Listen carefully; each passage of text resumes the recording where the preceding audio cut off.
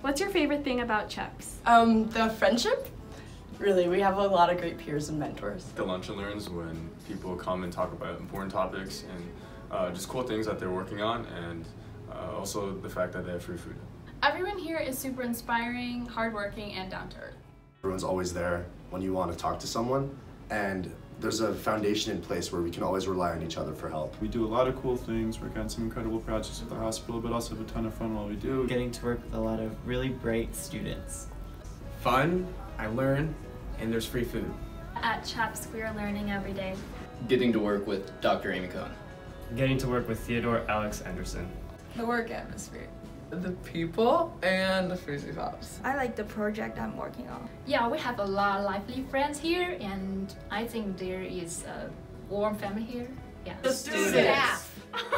CHEPS provides a platform for me to apply what I've learned. Definitely all the cool people that I've met working here. All the work that we do is a big collaborative effort. So what we do here directly impacts the life of people who might need the help the most. Such diverse groups, community, and the fun that we all have afterwards. 1, the staff, and number 2, the treats from Amy's son, Peter. We do really good work and have lots of fun.